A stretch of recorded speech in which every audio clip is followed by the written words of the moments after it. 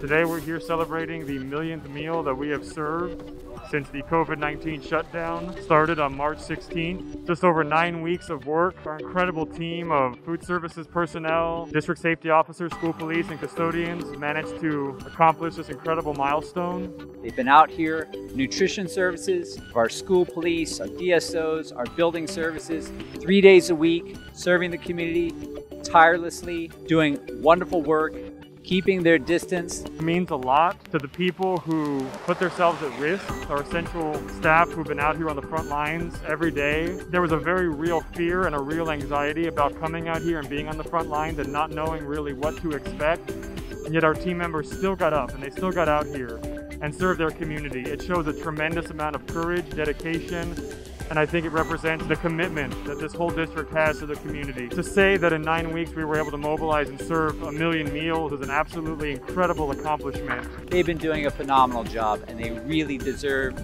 this recognition. I couldn't be more proud of them and I couldn't be more proud of our district.